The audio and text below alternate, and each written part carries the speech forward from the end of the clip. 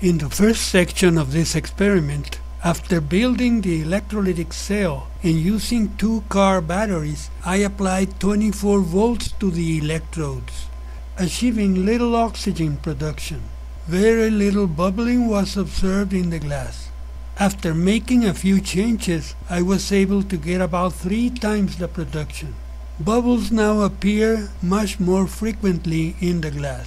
I did this by using a different electrical circuit, which includes a diode bridge to obtain direct current for the process. I also used a light dimmer, just in case I would have to reduce the production. In order to protect the dimmer in case of a short circuit in the diodes, I used a normal kitchen electric stove as a limiting resistor. For the sake of the explanation, here is a pictorial diagram of the circuit. Power from the household power line goes first through the dimmer circuit.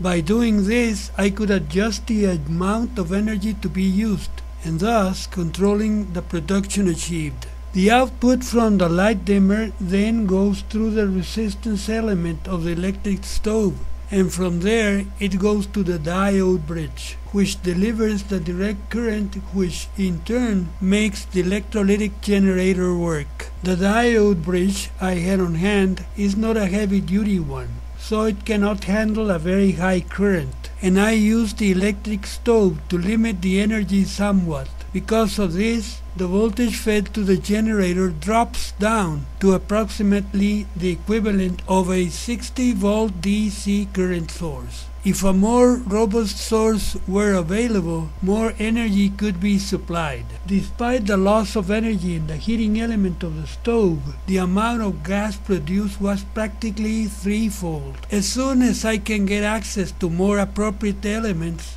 I will be able to use a higher capacity power source for more abundant and sustainable operation. In this particular case, the diodes got slightly hot to the touch, but they were able to easily run for about 5 minutes, enough time for conducting the test. The solution in the generator did not heat up noticeably. I will continue experimenting. Maybe the next step would be to use a more robust power supply. I hope this video has been useful to you. Thanks for watching and please subscribe to my channel. Chava Tarim.